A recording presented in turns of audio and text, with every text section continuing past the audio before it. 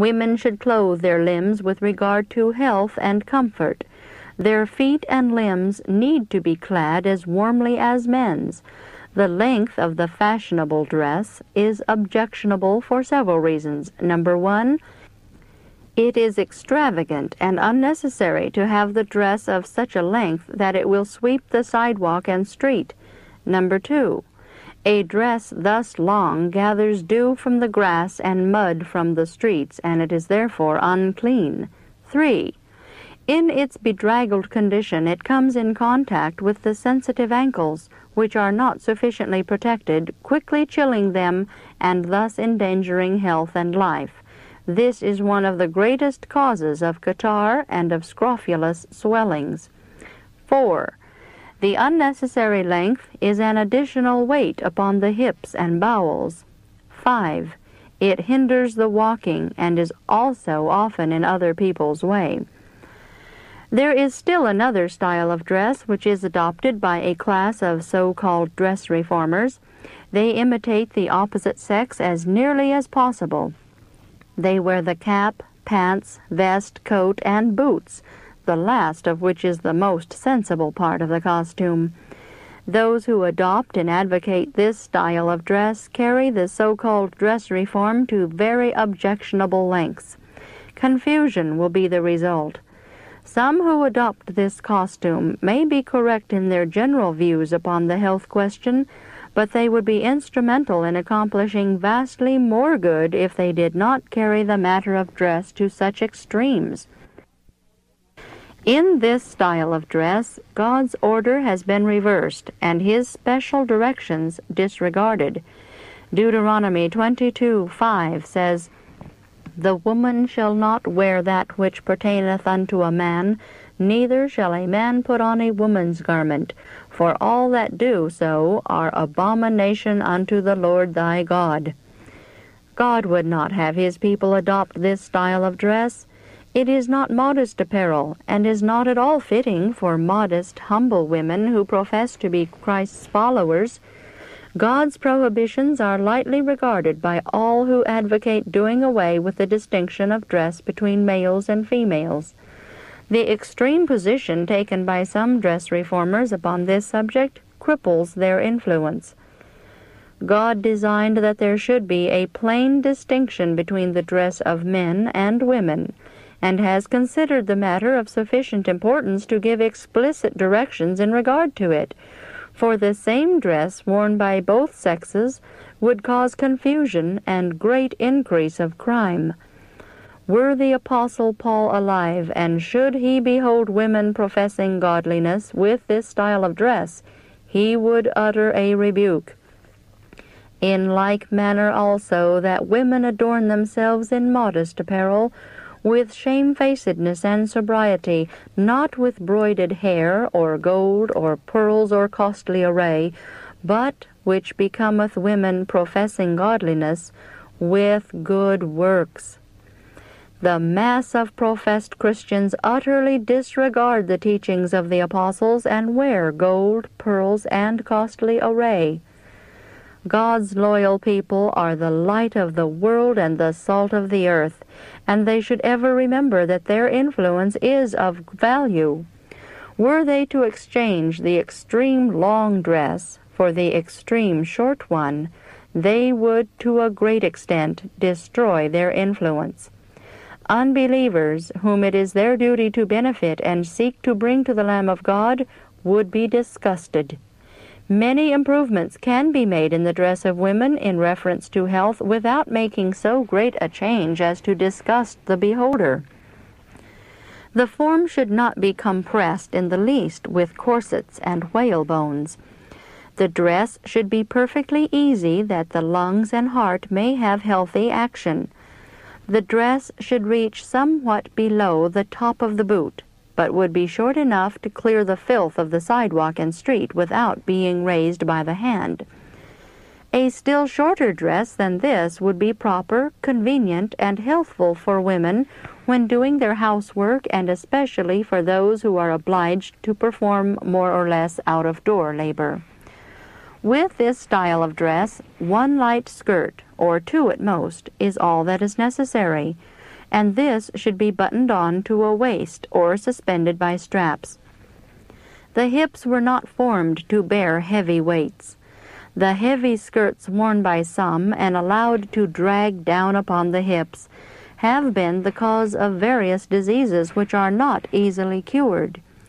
The sufferers seem to be ignorant of the cause of their sufferings and continue to violate the laws of their being by girding their waists and wearing heavy skirts until they are made lifelong invalids.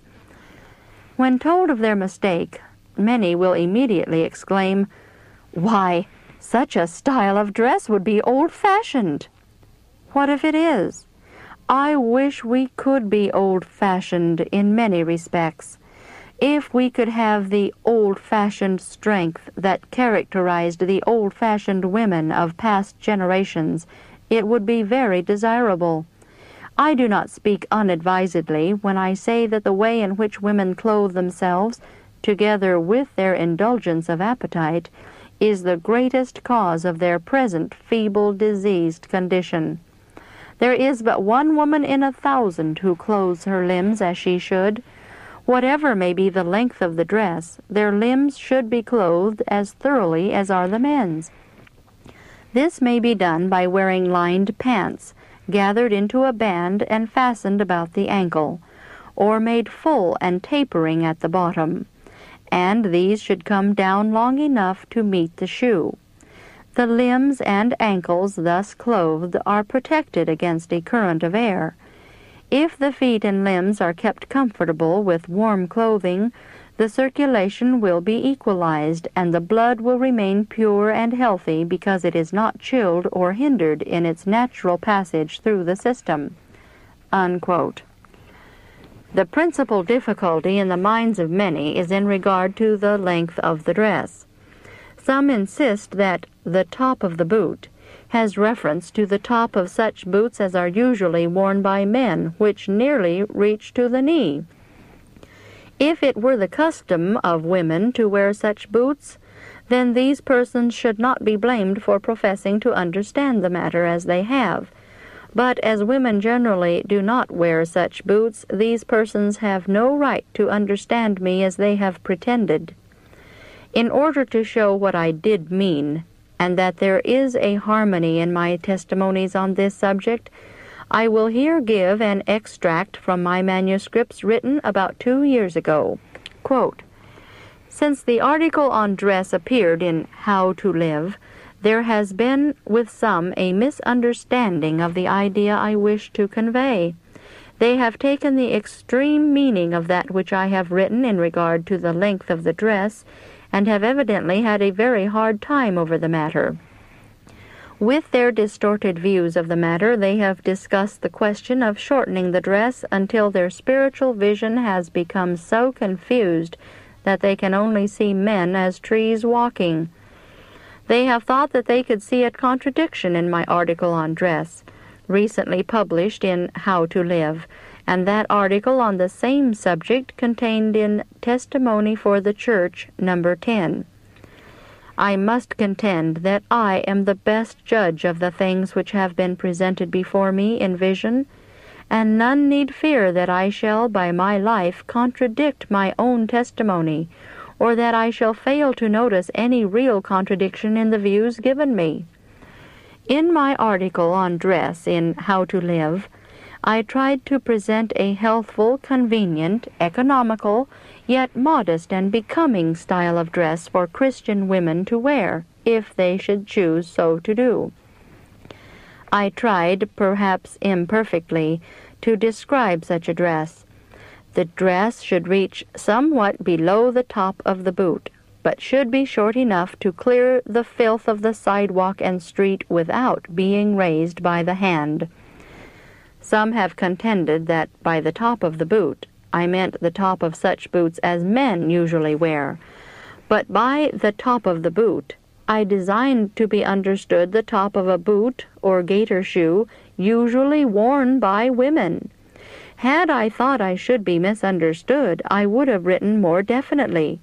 If it were the custom for women to wear high-topped boots like men, I could see sufficient excuse for this misunderstanding.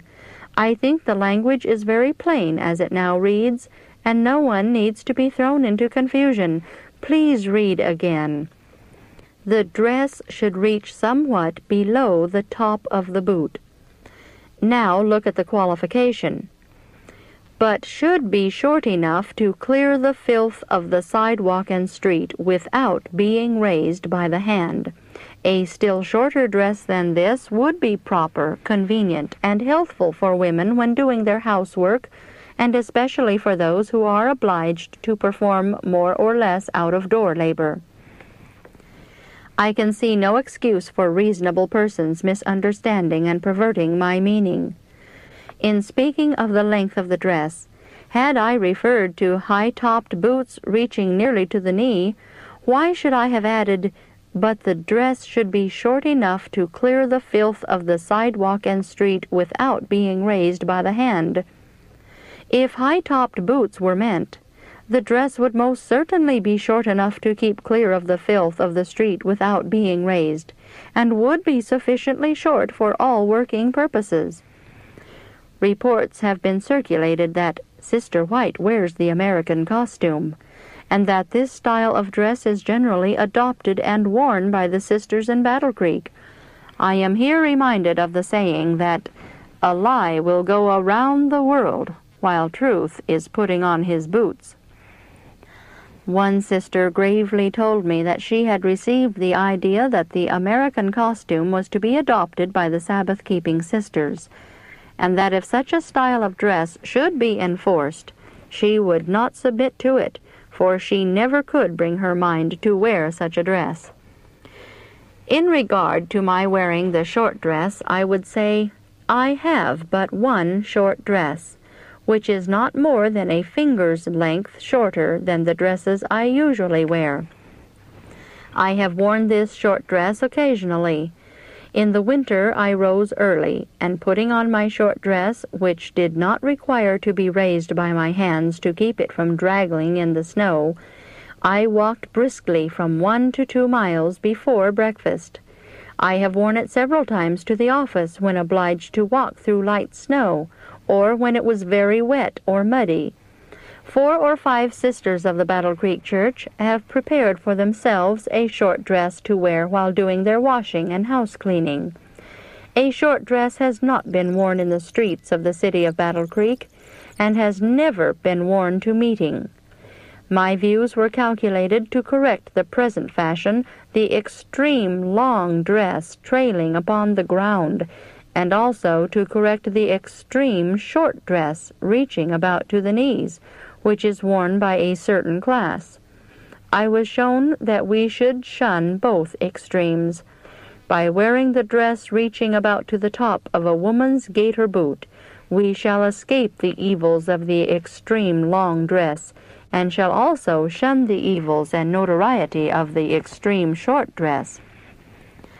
I would advise those who prepare for themselves a short dress for working purposes to manifest taste and neatness in getting it up.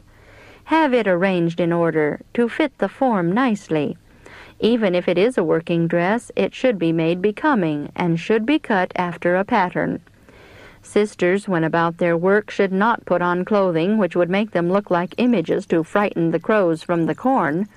It is more gratifying to their husbands and children to see them in a becoming, well-fitting attire than it can be to mere visitors or strangers.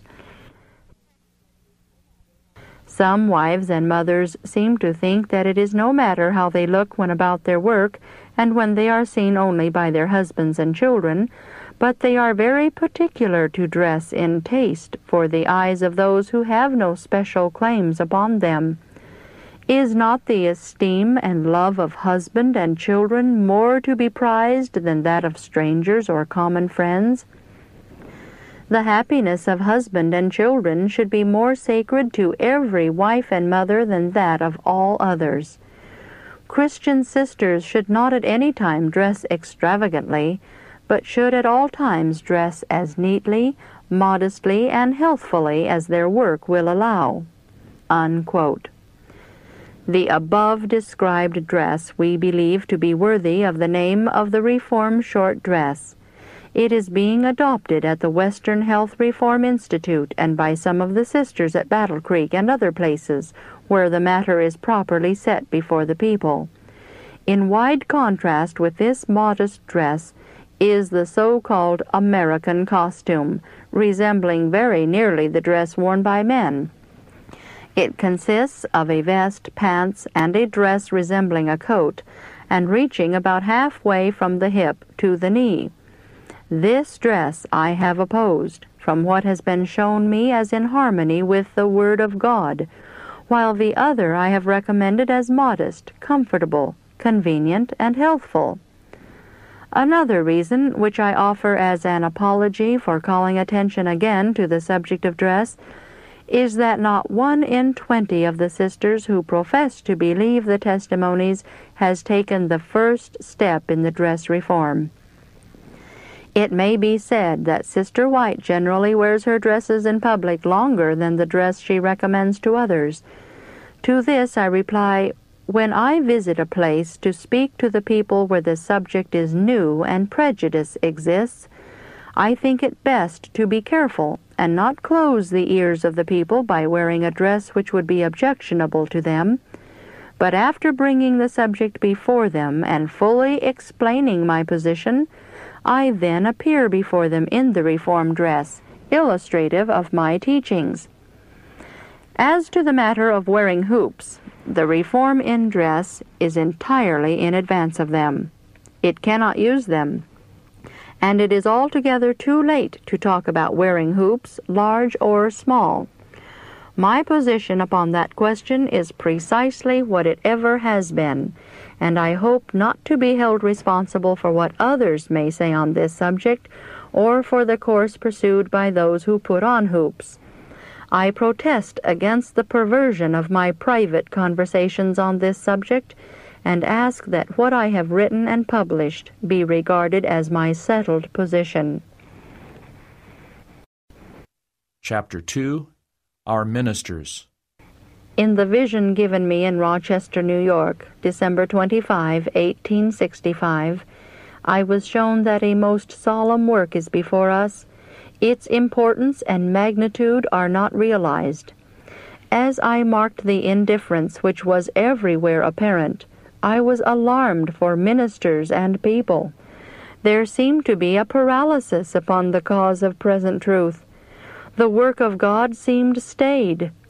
Ministers and people are unprepared for the time in which they live, and nearly all who profess to believe present truth are unprepared to understand the work of preparation for this time. In their present state of worldly ambition, with their lack of consecration to God, their devotion to self, they are wholly unfitted to receive the latter rain, and having done all, to stand against the wrath of Satan, who by his inventions would cause them to make shipwreck of faith, fastening upon them some pleasing self-deception. They think they are all right when they are all wrong. Ministers and people must make greater advancement in the work of reform. They should commence without delay to correct their wrong habits of eating, drinking, dressing, and working. I saw that quite a number of the ministers are not awake upon this important subject. They are not all where God would have them. The result is, some can show but little fruit of their labors. Ministers should be ensamples to the flock of God, but they are not safe from Satan's temptations. They are the very ones whom he will seek to ensnare. If he can succeed in lulling one minister to carnal security, and by so doing divert his mind from the work, or deceive him with regard to his own true condition before God, he has accomplished much. I saw that the cause of God was not progressing as it might and as it should. Ministers fail to take hold of the work with that energy, devotion, and decided perseverance which the importance of the work demands. They have a vigilant adversary to contend with, whose diligence and perseverance are untiring.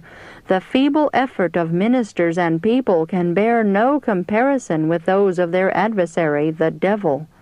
On one side are the ministers who battle for the right and have the help of God and holy angels. They should be strong and valiant, and wholly devoted to the cause in which they are engaged, having no separate interest.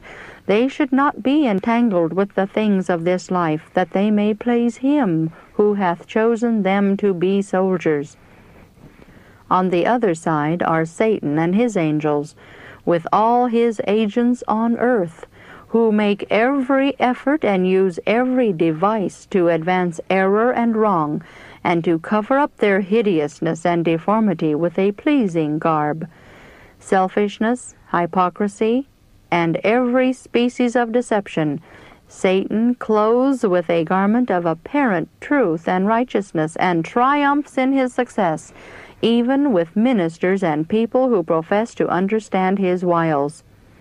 The greater distance they keep from Christ, their great leader, the less they are like him in character. The more close is their resemblance in life and character to the servants of their great adversary, and the more sure is he of them at last. While they profess to be servants of Christ, they are servants of sin. Some ministers have their minds too much on the wages they receive. They labor for wages and lose sight of the sacredness and importance of the work. Some become slack and negligent in their labor. They pass over the ground, but are weak and unsuccessful in their efforts. Their hearts are not in the work. The theory of truth is clear. Many of them had no part in searching out this truth by hard study and earnest prayer, and they know nothing of its preciousness and value by being compelled to sustain their positions against the opposition of its enemies. They do not see the necessity of preserving a spirit of entire consecration to the work. Their interest is divided between themselves and the work. I saw that before the work of God can make any decided progress, the ministers must be converted. When converted, they will place less estimate upon wages and far more value upon the important, sacred, solemn work which they have accepted at the hand of God to perform, and which He requires them to do faithfully and well, as those who must render to Him a strict account. A faithful record of all their works is daily made by the recording angels. All their acts, and even the intents and purposes of the heart, stand faithfully revealed. Nothing is hid from the all-seeing eye of Him with whom we have to do. Those who have thrown all their energies into the cause of God, and who have ventured out and invested something, will feel that the work of God is a part of them, and will not labor merely for wages. They will not be eye-servants and seek to please themselves, but will consecrate themselves and all their interests to this solemn work. Some in their public labors with the churches are in danger of making mistakes from a lack of thoroughness. It is for their own interest and that of the cause that they should search closely, try their motives, and be certain to divest themselves of selfishness. They should watch lest, while they preach straight truths to others, they fail to live by the same rule, and allow Satan to substitute something else for the deep heart work. They should be thorough with themselves and with the cause of God, lest they work for wages and lose sight of the important and exalted character of the work. They should not let self rule instead of Jesus, and they should be careful not to say to the sinner in Zion, "It shall be well with thee," when God has pronounced a curse upon him.